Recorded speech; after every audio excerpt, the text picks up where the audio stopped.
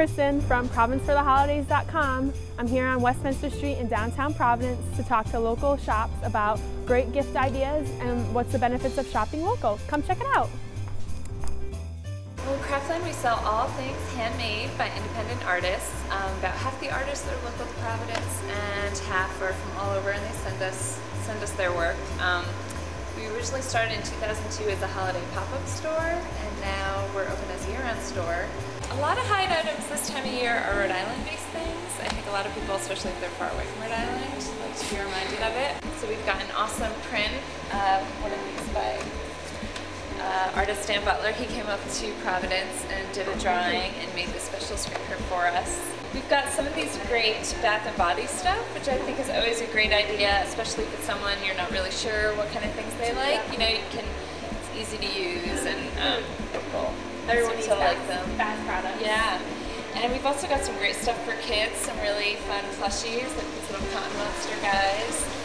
This is a new artist for us. She does this really awesome sock monkeys, which are fun. So ENO Fine Wines is a wine, spirit, and beer shop that has been here on Westminster Street for about 5 years now.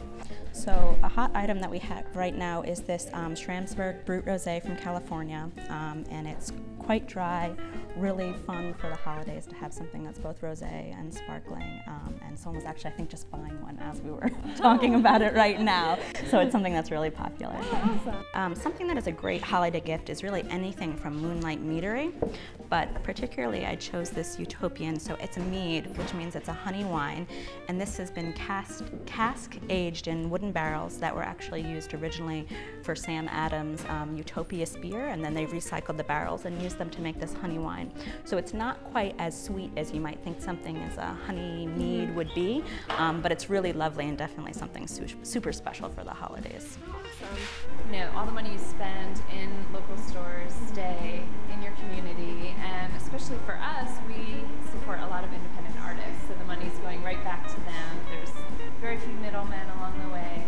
Well, I think definitely the benefit of shopping locally is that we get to have lovely streets like Westminster Street that are really fun to walk on, and that you get to have a small store with people who know the area and care about it and can hand choose products, and definitely a benefit for the local economy as well.